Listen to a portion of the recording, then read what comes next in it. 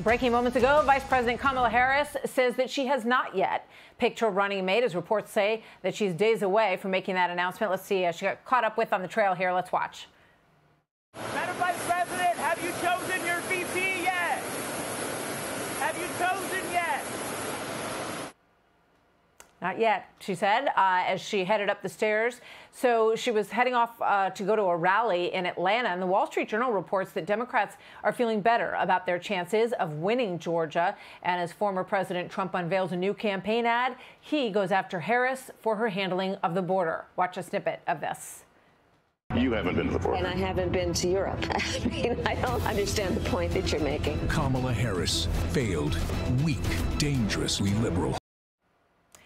So there's a look at the new Trump ad. Let's bring in Marc Thiessen, former chief speechwriter for President George W. Bush, now an American Enterprise Institute senior fellow, Washington Post columnist, and Fox News contributor. Jose Aristimuno, former DNC deputy press secretary and former Obama administration official, and former Georgia Republican Congressman Doug Collins. Great to have all of you with us. Doug, let me start with you.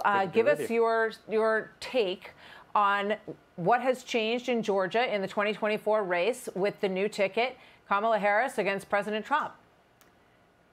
Oh, really, I don't think nothing has, because the same issues are still the Harris Biden administration that have caused the issues in Georgia that most Georgians are feeling right now. I think you're still seeing the polling showing Donald Trump ahead. And immigration, which Donald Trump is now hitting, is even more prevalent here in Georgia, where you had Lincoln Riley, who was killed. You also have, just in my home county, just right in the last few weeks, we've been dealing with Maria Perez, who was taken from her home here in Hall County by an illegal immigrant.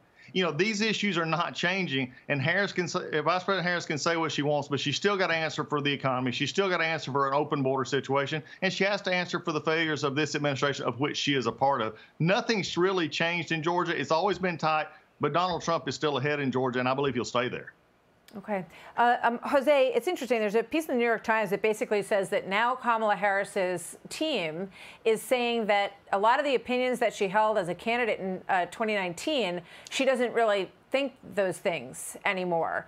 She hasn't said that, but her staff is saying it. And I think it raises the possibility of her being labeled a flip-flopper on some very big issues here. So let's look at some of her sound bites from 2018, 2019 when she was running for president. Let's watch this. We've got to critically re-examine ICE, probably think about starting from scratch. I am prepared to get rid of the filibuster to pass a Green New Deal. There's no question I'm in favor of banning fracking. And I actually feel very strongly about this, is that we need to have Medicare for all. Assault weapons that are already in circulation. What do you do about those? Well, there are approximately 5 million, to your point, Craig. We have to have a buyback program, and I support a mandatory buyback program. Okay, so that last thing, now she says she doesn't support a mandatory buyback program. She didn't say that. Her people say that, Jose. How difficult is this going to be for her to say, you know, why she has changed her opinion on these big issues, if indeed she has? Well, look, it's a great question, Martha. I think first and foremost, we have to recognize that politicians evolve. Joe Biden has evolved as a candidate, as a president.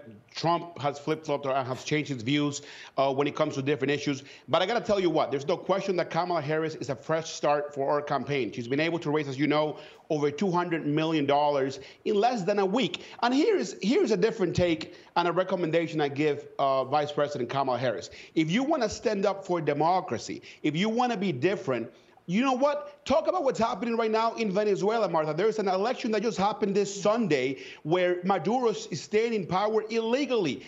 Democrats and Republicans should talk about what's happening in Venezuela. If we care about democracy, we ought to defend what just happened in Venezuela. If we care about democracy, we ought to call out dictators like Nicolas Maduro. And I think Democrats ought to do. I think, you know, always, you know, Republicans have stood up to dictators. I think Democrats and Kamala Harris has a great important moment right now to stand up for what's happening in Venezuela. There's over 1 million Venezuelans right now in this country that if she gets the Venezuelans, she gets Florida. And if she gets Florida, she gets No kidding. There's 1 million Venezuelans in this country right now. You know, several of them are part of a gang in New York that like to knock over old ladies and steal their purses. So we're pretty familiar with what's going on with the you know, deportation from Venezuela of a lot of criminals to this country. Mark, your take on how she navigates this, because we all know, as Jose says, politicians evolve, which means they change their opinion to suit the electorate at the time. Yeah, no, it's going to be very hard. First of all, it's very hard for her to be tough on Venezuela when her administration is the one that lifted the sanctions in exchange for this election, which the Maduro regime then finally stole. So that's going to be a hard sell, in addition to all the illegal migrants from Venezuela coming over here. But no, hold on. Let me speak. She's got a big problem, which is that she didn't have a primary. And so because she didn't have a primary, she hasn't been tested.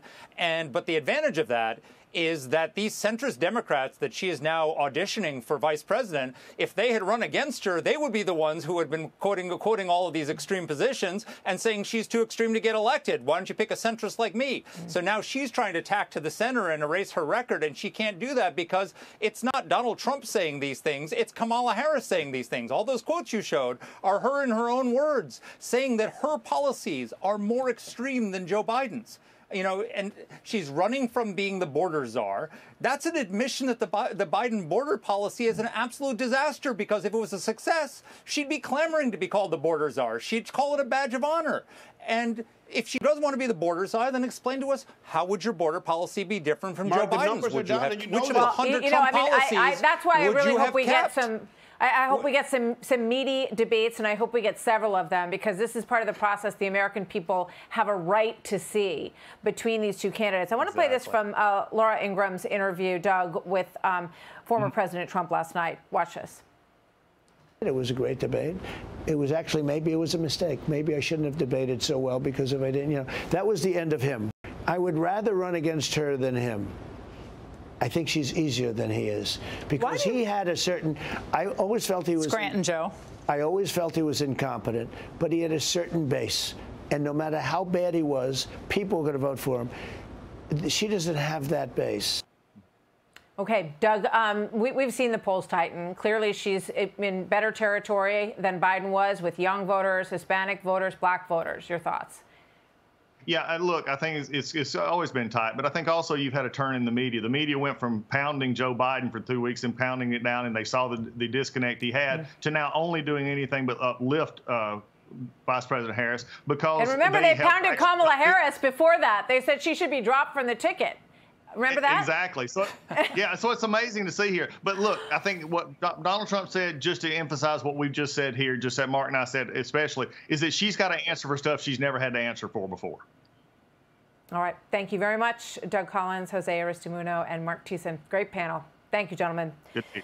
Hey, Sean Hannity here. Hey, click here to subscribe to Fox News YouTube page and catch our hottest interviews and most compelling analysis. You will not get it anywhere else.